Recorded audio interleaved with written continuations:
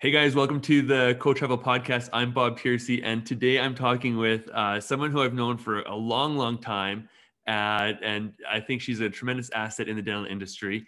And her name is Theresa Smith. Theresa, hey, thank you for doing this so much. How are you doing today? I'm doing fantastic. I'm so grateful that you thought of me to come onto your little, I don't even know what you call this, a vlog, Well, but this is actually going to be officially a podcast. So we're doing the Zoom call right now. We're recording the video. I'm still going to send that out. Still going to make that available. That's why I'm dressed to my nines. That's why you're looking good. But we are going to take the audio of this. We are going to have it posted up on iTunes, Spotify, and then there's even like Google Podcast, and so people can download this. So hey, who knows? There could be people around the world listening to this in the not too distant future. So be on your best behavior. Let's have some fun. But this is going to be a great time. The reason I wanted to talk to you, Theresa, about this is my whole purpose for this is I want this to be really educational and value based. I don't want this just to be strictly selling, because that's not what I want to do with this. I don't think people would be interested in hearing about that. But I really want to try to drive some value to my clients and to people that are listening in the dental industry. And I see you with a very interesting perspective. And basically, I've known you for 10 plus years now, I guess.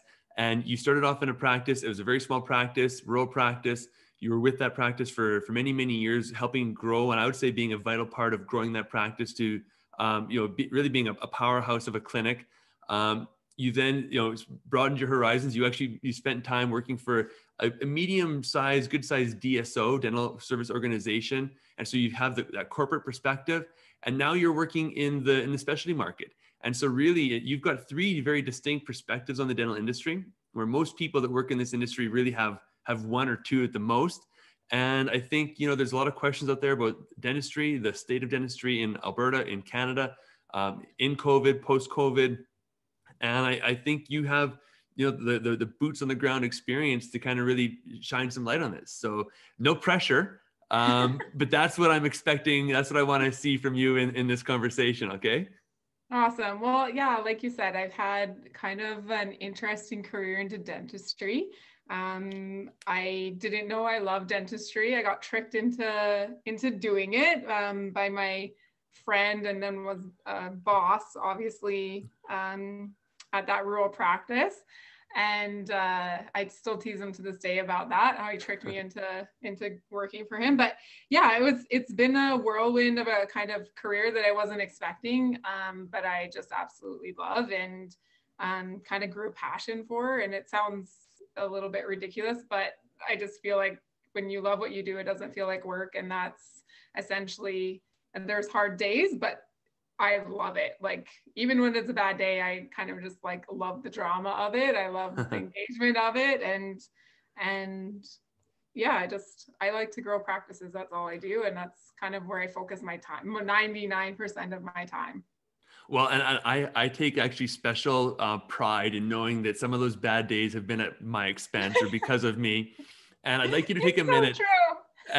So, I can't tell you how many times, and to the people listening to this, I have yelled at Bob, and I feel so like, I'm surprised we're even still friends to this day, because situations get, in a dental practice, when things get rough, and as you're growing a practice, it can be a little bit stressful. And yeah, Bob had been my venting kind of escape a couple of times, and I feel bad, but at the same time, what we did, we grew, like, I helped grow that practice, but Bob supported me like that whole time when we went through those ups and downs. And I'm sure some of it was not easy for him, but I sure appreciated him when he was helping us out. So it was good. And I was able to kind of, vent it off and then get back to work. And okay, so there's one story that you've told me that I want you to tell right now, is probably the most mad you were at me. What did you do in regards to this venting? So are you talking about the picture? yes, I'm talking about the picture. I just shared that story with my new clinic, and I was like, let me tell you a story. So one day, Bob had particularly made me mad. And I don't know if you guys all know this, but Bob used to be the poster child for Henry Schein. And legitimately was the poster child. So he was on this poster, and I don't even know how we got it mailed to us or something. And we hung it up in our I sent it to all my clients. the size of a closet, our lab in our first clinic, and it was so just not very nice. And so we hung it up on our bulletin board, and it took up the majority of the bulletin board. I think it was like 11 by 14. I was so mad at him because something went on with our sterilizer and he couldn't get us a loaner like that day. And we're rural practice, so obviously like not even possible. But I drew devils, devils, horns on his head and a mustache, and then we threw tacks at him. or pens or something. Yeah. Or pens or something. Yeah, we threw sharp objects at him, and we all just kind of vented it off. And it was just. And then he came in a while back. Like, did you see the picture? I can't even remember. I don't think I ever. No, I didn't hear about this. I think I just told you the story. Like a couple. Yeah. You told me the story a couple of years ago. Yes. Bob's expense. So, anyways, just for this is a well-earned conversation. There's and there's depth here, and if we were able to get through that, I think we're able to get through anything. So, anyway, so Theresa, I guess, yeah, like. You're now kind of doing your own consulting thing now. Yeah. I'm still working in the industry. Optimizedental is the name of your company, organization. And you're really taking a look on the business end, the front desk, the management of a practice, because so many other people are looking at hygiene and production and billings and that would be, but they're looking on the clinical side. You're really putting the microscope on the business side, the front desk and the management of that practice. Yeah, essentially, because what I learned, working in DSO, and particularly in the one I was at, was we put a lot of focus on our office management. And the reason we did that was because they're kind of like the head of that household, and they're able to, if you have a good, effective leader in that clinic, then the dentist can really focus on doing dentistry. And dentists are great at doing dentistry. And running the clinical side. I mean, that's just what they excel at. That's what they went to school for. That's what they do. But office managers, if they're doing really well and can lead a team really well, they're the ones that help grow that practice. And I think that's why my very first clinic was such a success, is because I had a really good relationship with the primary practitioner, and we would spend 20 minutes recapping the day every day, going what went wrong, what went right, and with that, I mean, I wasn't privy to all of his financial information or anything, but he just said, like, listen, this is what I want to see, and then I, the next week would make it happen. And so I think just being a good, effective leader, or having good, effective leadership in that role, and then allowing them to engage in that role, is really where a lot of people don't spend a lot of time. And we've seen that kind of unlock in our practices at that DSO I worked at, because that's the key, that those office managers are really the key. But there's not really a lot of education being around office management either. And so there's a real gap in knowledge base there, that they can't gain extra information. And so that's partly why I left the practice, that rural practice. I love them and they're great. And to this day, I still get my dentistry done there. Like, the difference was I wanted to learn and grow, but there was nothing. I couldn't take a course that was going to be more information that I did. I couldn't learn more. So I went into DSO so that I could learn more the finances and all that extra stuff, because they really spend a lot of time engaging in that. And so when I went into that DSO, I just really tried to soak up as much information as I could so that I can apply that into, I knew eventually I wanted to go into either consulting or just working at another practice and building that practice up. Or I didn't really have exactly planned out where I wanted to be, but I just knew I wanted to keep growing practices. So yeah, I just kind of fell into this role, and I'm just rolling with it, because that's what we do in 2021 now. I guess we just, day by day, it's our new normal, I guess you could call it. Yes, the dreaded term of 2020 of the new normal. Yeah. But I think you're so right, because just historically, dental practices really have been ground up, organic organizations, starting from a very small clinical team and maybe one or two people at the front, and then they generally grow, and then they generally would hire and promote from within. And so you might get an assistant who's tired of assisting and they want to go work at the front, and really the scope of knowledge and people obviously learn and are able to develop and thrive in roles. But again, the scope of knowledge that is in the clinic has kind of always been in the clinic. And it's very rare that outside information and education gets injected into those practices. And all you know what to do is what you've done or what the person did before you. And again, 3% of the world's population are entrepreneurs. And then and I've always kind of been under the impression that most dentists get into dentistry because they want to, help patients and they want to, deliver care and make people feel better. But they're being forced into this entrepreneurial role. And then I think evident is the fact that the DSO market is growing is obviously a sign that, there's a lot of dentists out there that aren't comfortable owning practices or aren't comfortable, in that position, and they want someone else to take care of it and run it for them so they can do what they've been trained to do, which is do dentistry. So I think a role like yours to help them focus on the front end office, and again, take your experience from the rural practice growth, from the DSO world, from the specialty world, to really bring that education and that information to a practice. I think it's a great opportunity. Yeah, and it's funny that you say it just like that, because it was interesting as I took on this new role that I'm in. The anxiety level of the primary practitioner was through the roof, because like he just wants to do dentistry, and that really causes a lot of anxiety when you have to focus your time, and then if you don't have anything left to give at the end of the day after doing a full day of dentistry, which we know can be quite physically, mentally, and emotionally demanding. Patients really they suck the life out of you sometimes, and at the end of the day, you don't have anything left, and then you're supposed to focus on your practice and the business end, and just being in that practice for a short period of time and saying, hey, you know what, like, I got this, I can take care of this for you, has relieved a tremendous amount of stress and anxiety, and allowing them to see potential, which wasn't, you get kind of narrow-minded when you're stressed and have anxiety. You don't tend to look at opportunity anymore. You can't focus on like the good things that are happening. You just focus more and more on negative, and that increases anxiety. And we see that a lot in dentistry. We see that a lot just because, like you said, they want to be dentists, and that's okay. That's why they went to school, and good for them. And the dental schools don't really provide a huge amount of business advice or business classes to like support that end. And I think they're trying to now. They're really making some leaps and bounds in that direction.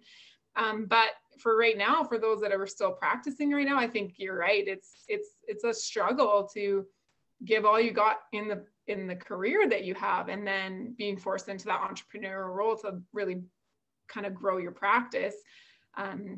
It's hard if you don't have the right team or the right setup to support it.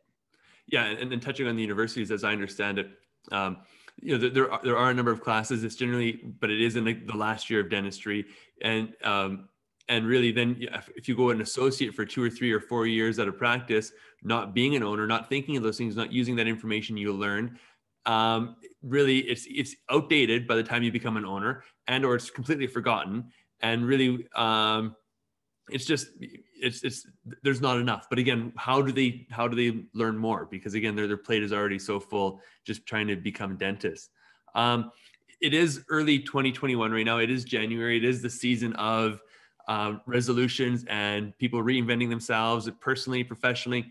I guess, this is kind of a thing for businesses too. They want to kind of, how do they recover from 2020? How do they continue their current momentum? Hopefully it's upward momentum through 2021. And everyone's already talking about 2022 being that's when we can all relax and kind of take a breath. What do you think offices really need to be looking at right now? And I know this is kind of a general scope, but like, what should they be looking at for 2021 to really make sure that this year goes in the right direction? Oh, that's a loaded question. What, really? There's so many things. But I think a few simple things, and obviously I can't really get into nitty gritty because every office the dynamic is completely different, and you cannot treat every office with the same stroke of the brush, right? Every office has a different dynamic because every dentist is different and runs it differently, in the personality types and the teams that they have, right? So the culture sets the tone for what you're doing. But there are a few things that I think that dental practices could be a lot better at and kind of focus in on. And part of that is, I know at COVID, we left for a short time during the COVID break, right? And most clinics were shut down. They didn't have PPE and whatever. And I think DSOs did a really fantastic job of like trying to remain open and getting PPE and stuff. And they had just the buying power and the opportunity to do that, which is great. But single practices or smaller practices really struggled to do that. And the one thing that DSOs did when they came back online was they completely restructured their clinics. And I think that is what separated single practices from DSOs, and why some of the DSOs that came through and out of that were far more successful than single practices, because when they came back, they only limited their staff costs. They made sure to keep the eye on what they were doing and how much production was coming in and how much staff costs, I guess, were going out. And they were also keeping a close eye on just maintaining the little nuances. And so they were saying like, oh, we're not opening for a full 8 hours, we're opening for 5 hours, and we're only bringing this many staff in for that day. What I think is, when a lot of single practices or sole practices came online, they were just saying, oh, the whole team's back. And so I think that just being more conscious of your staff costs, and I know that's probably every employee out there probably wants to throw darts at me right now, like I did with Bob. But at the same time, protecting your practice adds longevity to your practice, which keeps people employed.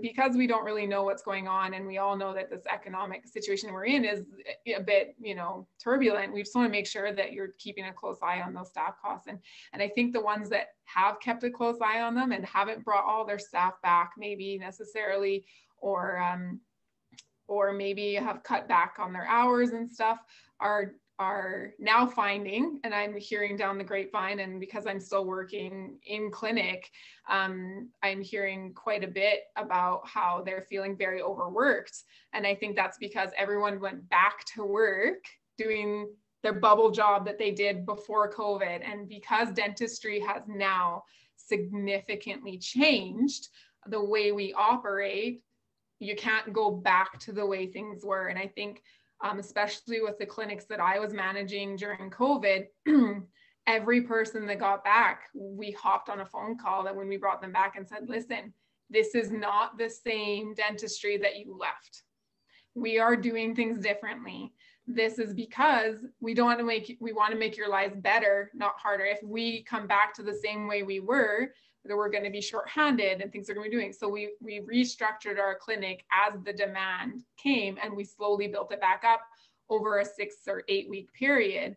Whereas I think a lot of single practitioners really have built their practice over a 10-year period, and then struggle to bring it back and build it back in a short period of time. And so we spent a lot of time, and it was a lot of painstaking effort when we brought our clinics back online, to make sure that we structured it back, and then grew those clinics really fast so that we can get everyone back to where they were going. But not every person that came back was doing the same job. We were doing the same position in a different way. And so that's why they're being more a little successful, and why I think some practices are really struggling right now.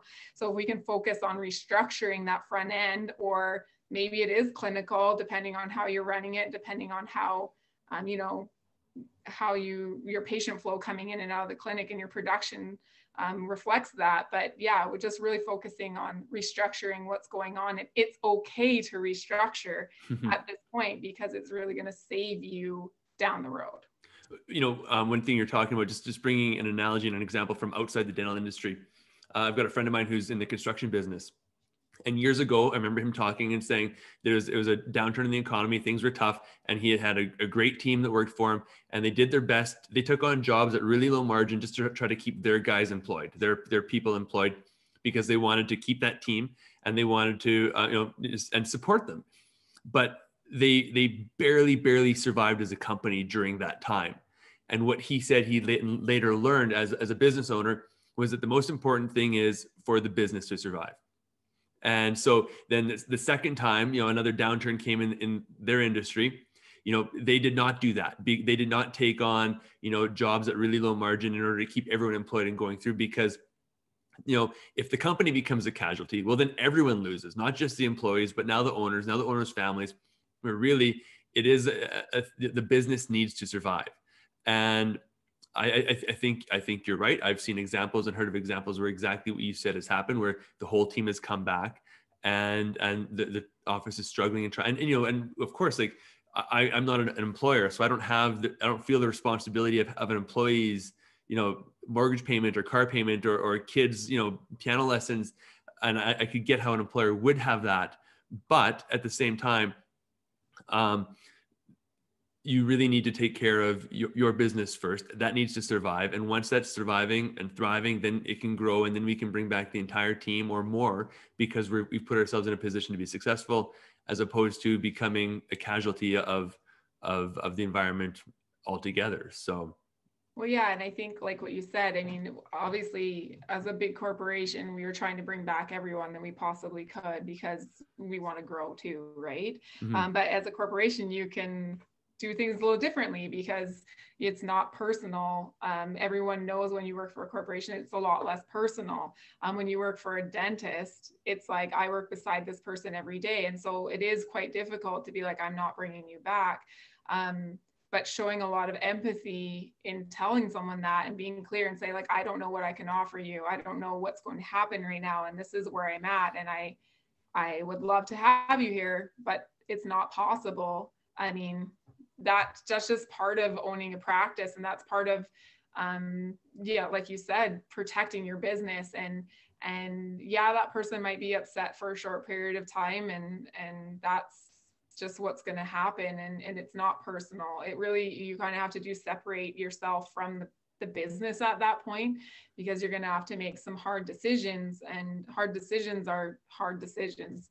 And Mm-hmm. you stick with them, and you just know that getting your business on track, and then come down the road, if that person's still available, maybe you can bring them back, and maybe you don't need them back, and you just don't know until you kind of make those choices. But yeah, taking a close look at that information and what your production is versus what your staff costs are is really important at this stage in the game, because you need to think about longevity. If something happens and we get shut down again, can you afford to go through 2 weeks without production? Or, we're seeing practices now where someone gets COVID. I just heard the other day, another practice shut down in Edmonton because a staff member got COVID.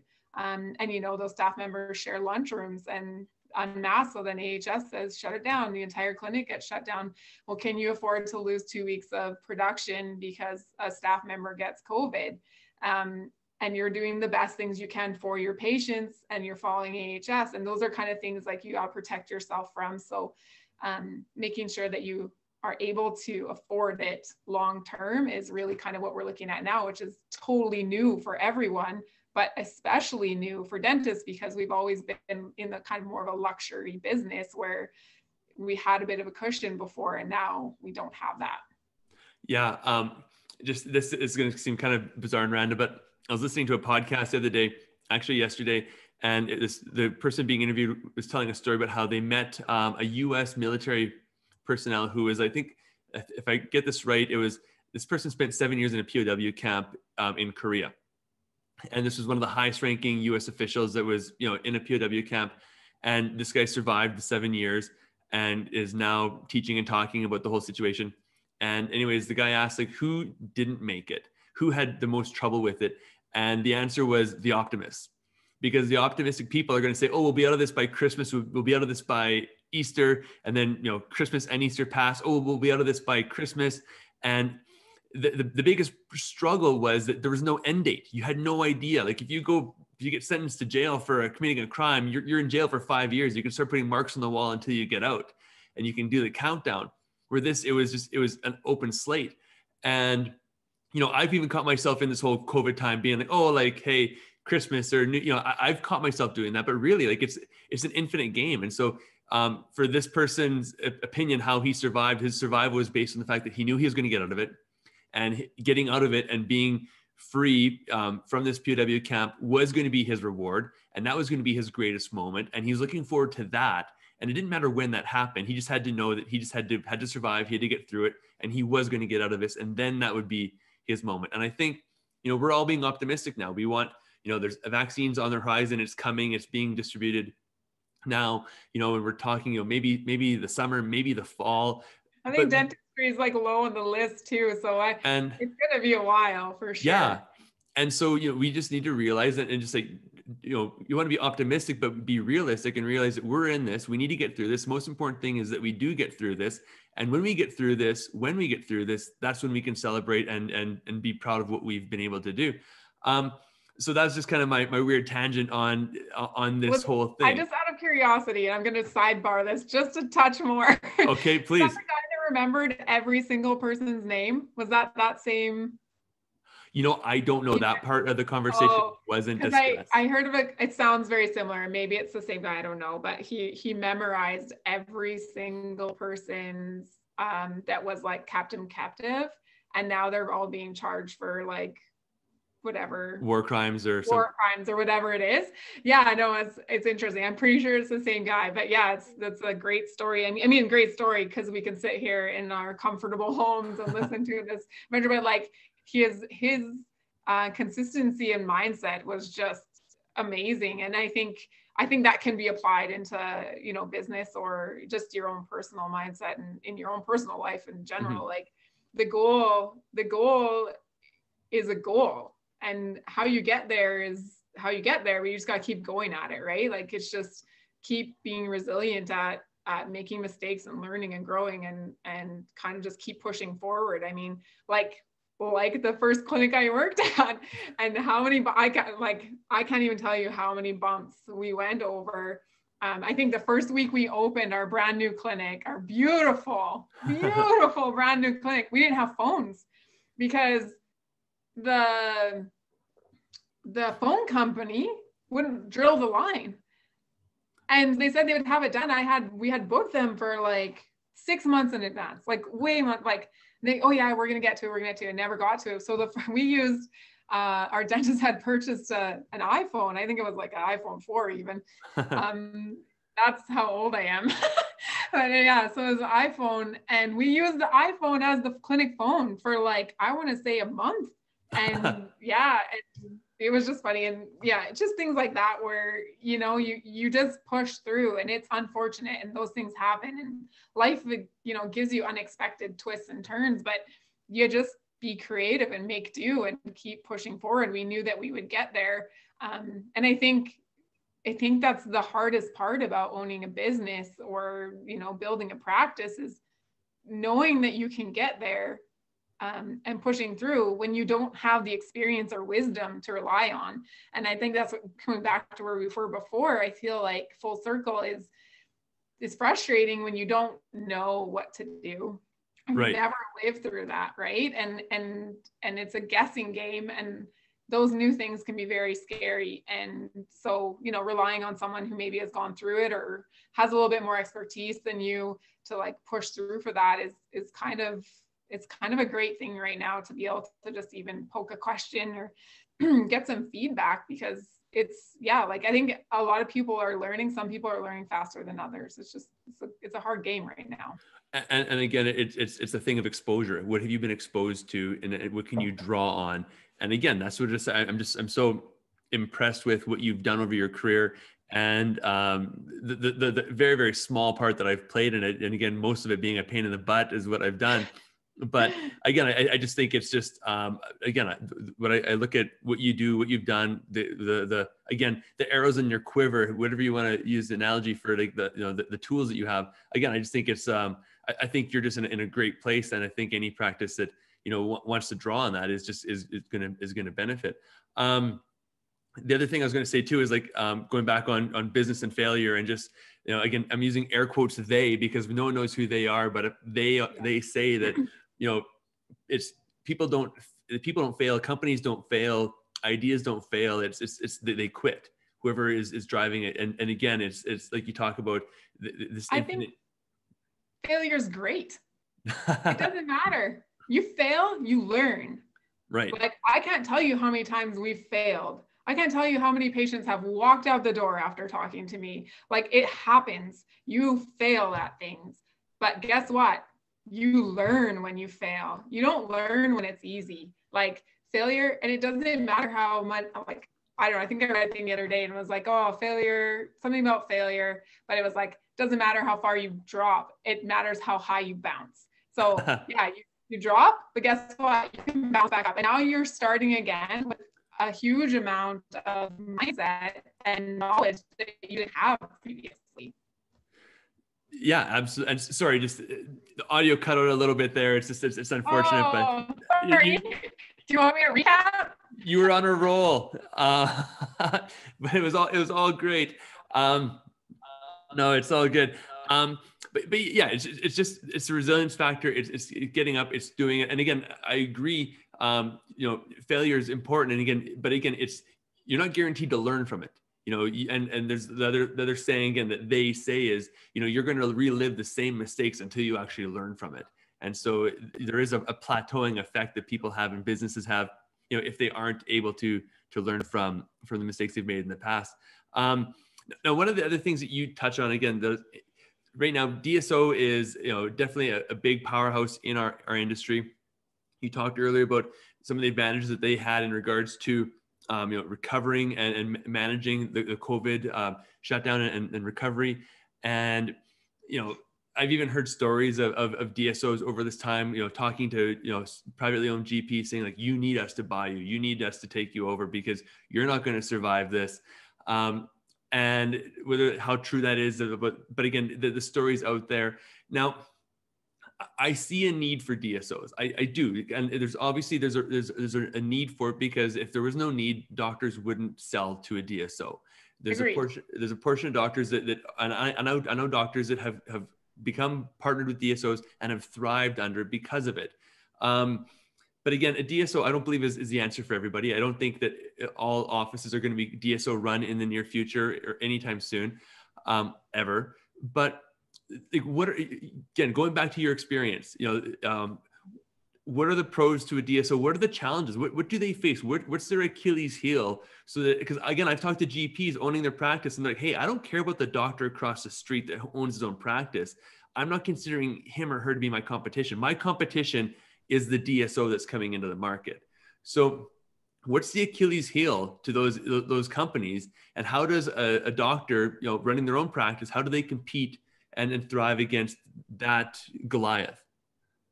Yeah, so it does feel like a bit of a Goliath, right? And I think it's funny that you mentioned Goliath, because David slew Goliath with a rock, with a pebble. And I feel like it is simple things, very simple things, that can set you apart as a sole practice versus a DSO. And a DSO, they do some things really well, like they are data-driven practices, which means they spend a lot of time on business and they see, well, this is where the numbers are telling us. It's not emotional or intuitive learning. It's like, oh, I think this is what's happening, so we're doing it. It's like, no, this is what the finances are telling me, and this is how we're going to maximize on these finances. So you get a lot more of that kind of virtual or like picture look is more financial driven. And then the other thing is they're very good at consistency and accountability. So they have a goal and they stick with it and they push through and they have consistency. And then once they meet that goal, they maintain it here, and then they add something else, and then they sit and drill and drill and drill, and then they bring the level up, and then they start on there. And so they do a lot of accountability and consistency, which helps their practices grow. It's short term over a long period of time, because DSOs are long game thinkers. Though their career is not a 20-year career like a dentist. Their career is, we're holding on to this practice 50 years because they're long-term gains. So if they see a 1% increase over the year, great, they've increased that practice 1%. Whereas a dentist has a shorter amount of time that they need to hold that investment. And so they need to see more production out of it because that's their retirement plan. So that's kind of the things that they do differently. The other thing that they're very good at is communication.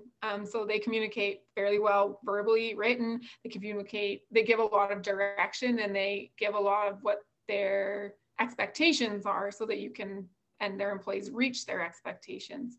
So in that regard, those are the things that they do really well. But the things that can kind of undercut them, I guess, or you can measure in those gaps are they'll spend a lot of time building culture in their clinics. So they don't have the employees that stick around for long periods of time. There's a few that do, don't get me wrong. There's always like the one-offs, but really sole practitioners, they have the advantage when it comes to building their culture and making their team and their clinic great. And then the other things that they don't do very well is their social media presence and the way they project themselves in the communities. And that doesn't seem like it should add a lot of value, but it does. It's huge. And so right now you think about everyone being stuck at home, and what are they doing? I mean, 90%, I can tell you right now, all of like, I have 15-year-old and a 14-year-old, and like, they're like this. I don't even know what their face looks like most of the time, right? Their hands in front of their face with their phone all the time, for those who are listening and not watching. Right. But yeah, so their phones are in front of their face, or they're watching an iPad, or they're playing video games, right? And so social media is going to be huge over the next 5-10 years. That's how you're going to connect with these groups of people. And I think people like millennials, even in like my age group, which I feel super old, but yeah, so my age group, the people that shouldn't be on TikTok but are the ones that like are, you know, you're engaging those are the people that are coming into your clinic. And so I think a lot of corporations send out social media blasts, and they post repetitive things about sales, but social media is just this, it's social media. And so engaging with your audience and building your audience on social media is like a huge advantage. And put, you know, organic posts. And I follow a huge amount of dental clinics, and it's very interesting to me to watch what goes on across the social media platforms, because they're posting some posts like, you know, informational and educational. And I think that should be about 10% of what you post in your thing, because everyone knows they need to brush their teeth. Everyone knows they need to floss every day. I mean, I think that's been drilled into our brains for the most part here, yes. Especially in Canada. I still don't do it every day, but yes, it has been drilled into my brain that I should. Yeah. Your mom was a good mom. Or your dental hygienist, one or the other. And then I think like organic posts need to make a huge comment like into that play. And I think that's where they don't do well. And I think the DSO that I worked at did things a little bit differently, and they did focus a lot on the office managers. A lot of DSOs don't. They don't educate their team. And I think that is a huge downfall, because if you are educating your team, you get buy-in. And when you get buy-in, you can change anything in your practice.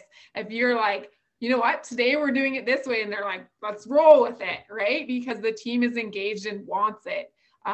Engagement is huge. And so if you don't have culture, you don't get engagement, because people are just showing up to collect a paycheck. And right. We don't want those people, when we want them to be engaged, we don't want those people just sitting in our clinic, because they're not the ones going the extra mile for your patient. They're not the one coming up with new ideas. I mean, dentistry has changed, like I said before, where now we have to do things differently, and you have to be engaged. You have to be engaged on social media, texting. If you're a sole practitioner and you are not texting your patients, you are underutilizing a huge amount of things, like just to grab their attention, right? So I think those are things that like I think every practice could look at right now, and where you could see some serious gains just changing some simple things in what you do every day. And I know that's a little bit extra, right? You're going to have to do that outside of your office hours, but it's important, because that's where you make your advantage. You're a real person. And I think there's one clinic in Edmonton that has like 1,500 followers. Right. And they post fun things. They post TikToks. They post like just everyday things that happen. Oh, like this is, you know, funny shoe day, and they're all wearing funny shoes. Or like whatever, you know, like it's just simple things that make them engaged, and they've built that up over a huge amount of time. But like you can start now, because in 5 years from now, if you start in 5 years from now, it's too late. Yeah, I agreed completely.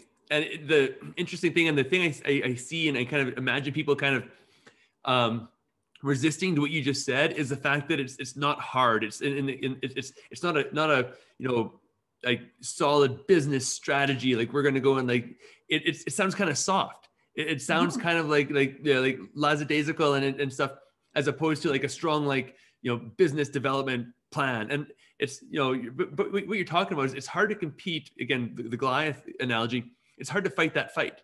So let's flank it from another side. Let's find another area and a strength and opportunity that a solo practicing office has over a DSO, is the fact that they're an individual.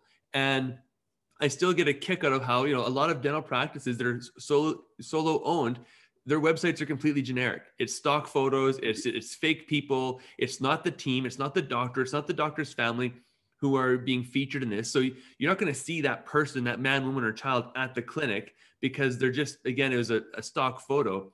Like, take the advantage to really personalize your message, get out in front, and you, like you say, social media, actual like organic, natural content that, again, features you and your team, that really drives you. Because again, I think that's something that you can control in that practice. So it's really interesting that that's what you said. I agree with it, as being a big opportunity. And yeah, no, I think that's a really, really well overlooked point, because again, it's so simple. You think that how do you compete against this? You have to come up with some like big, massive scheme, when in reality, it's like you say, it's the little things that you can do that they just simply can't, because they are going to have higher turnover, because they struggle with culture and buy-in, and again, it's a less engaged dental team. And again, this isn't all of them, but this is, you know, this is a symptom of a lot of DSOs that we've seen. And you utilize your strengths as your team, who you are as a doctor, as an individual, and really drive that. Because again, it is still a very, very personable profession, where people want to sit down, they want to talk to the dentist, they want to be comfortable with their dentist, with their hygienist, with the assistant. They want to feel like they're being taken care of. They don't want to feel like this is the third different dentist or the third different hygienist that I've seen coming in here. So that is a true opportunity for a solo owned practice. And it's free. Yeah, absolutely. It costs you nothing but your time. And I know that you're like the dentist, and if whoever dentists are listening to this are just shaking their head right now, probably like, I'm not doing that. I'm not creating a video. You don't have to. I can tell you something right now. You guaranteed you probably have a young DA. You probably have a young receptionist that is all over Instagram and TikTok and whatever. And like literally put them in charge of it and just say, everything needs to be vetted through me before it goes online. Yep. Take a picture.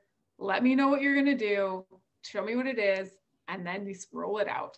Have some fun. And then once they get, engaged with it and rolling with it, and then it becomes less and less effort for you in the beginning, because they know where they're allowed to send. But like empowering that person to be a part of your team and be like, come up with a TikTok, come up with a whatever. And like, literally, I just seen, it's just some of the things that I think would be funny, like to post, and just some ideas, because I was thinking of like, so we spend a lot of time building culture at my first clinic, because we went from a very small core group. Is the sound coming through all right? You're good. Yeah. Okay, good. So we had a small core group, and then we had to expand very quickly when we built our expansion, right? And so we ended up being like an extra 4 or 5 people, join our practice in a short period of time. And so I had talked with the primary dentist, and I said, listen, like if we don't, the teams were being very separate. And I said, if we don't get this under control, the OGs, we're going to have rookies. issues. Exactly. Veterans, rookies. Yeah. And so we just, and so that's exactly what happened. And so I said, we don't get this under control, we're going to have some problems. So every month we had a staff meeting, and every staff meeting we had culture building. And so it was literally 10 minutes of time in the first part of our staff meeting, because we had like an hour and a half, and half an hour of it was like eating lunch and just socializing. And then we literally just spent 10 minutes of that first after lunch of doing something to team build. Mm-hmm. and just simple things. And then literally taking a picture of that and posting, yep, team building over our lunch period today, or yay, you know, Dr. So-and-so bought lunch today. Great place to work. So happy to have him here, blah, blah, blah, snap. And not only are you engaging in, you know, culture and building back into your community and people loving to work at your clinic. Now, when you go to hire someone, they're going to look at your social media page and they're going to go, I like that clinic. They're scrolling through. I like that clinic. They're doing lots of fun things. I want to work there. And if they're a good candidate. So we're seeing a lot of people trying to hire people right now. And I know people are reaching out to me. Do you know someone, you know, here and here? And I'm trying to help place people and such. But yeah, that's, you know, if it's easy sell. Yeah. I'm like, oh, this clinic, they're like, yeah, like I got 50 resumes. And then I go to another clinic and they're like, oh, you don't want to work at this clinic? They're like, yeah, no, I'm good. I don't want that clinic, you know? And so it just helps build those things so that you can always have the right team and the right people in place, because they're looking to be part of something great. And as we know, millennials have changed the outlook of the world at this point, when culture is so important to them, and like who they work for, why they're working, those things, those core beliefs. And I'm included in that. I hate to say it, but I'm included in that. If I don't see value in the people I work for, and I don't see value, and I work for myself now, so I have to work on that. But if I don't see value, you know, in those things, I don't want to work for them. If I can't be bothered, because I want to be happy in my work day. And I don't necessarily mean they have to bring me happiness, but I don't want to go home stressed and exhausted and frustrated every day. No one does. We're over that. That stage has played its game. The corporate lifestyle of like working 20-hour days and doing that just to get edgewise. And, you know, I think millennials have really trying to turn the page on that. And I think that's okay. And if that's where we're headed, then us as business owners need to be reflective of that, because that's where the attention is. And society kind of dictates a little bit where business is, and that's where opportunity grows, right? So. Hey, Theresa, you know what? I forgot to start my stopwatch on this whole thing. All I know is we went way over time in regards to this is by far the longest conversation I've had on this. And so anyone that I really hope people stuck around, because I really do think this is valuable stuff. I really hope they did find value in this. I think this. You can edit it. Just cut it off. Fine. No, I'm not going to do that. I don't want to lose some of this stuff. But you do have a website, you do have social media. I'll take all of your links later after this call. I'll include this when I send this out to my clients. It is Optimize Dental, Theresa Smith. And so I think we should do this again sometime. We can, I think you and I could talk for forever. And again, I really think this is, there's a lot here for people to digest. So I think we should cut it off, because we're just at that time. But yeah, for sure. I really appreciate this. This has been a good time. And yeah, you and I do get long-winded. We do. But yes. You know what? It's because we're passionate about what we do. And I can't feel bad about that. So thank you for this opportunity. It's been awesome. Well, hey, thank you so much. Yeah, let's do this again sometime soon. Yeah, your passion is just clear as day. We all know that you love what you do and you want to make an impact. So again, thanks so much. We'll do this again.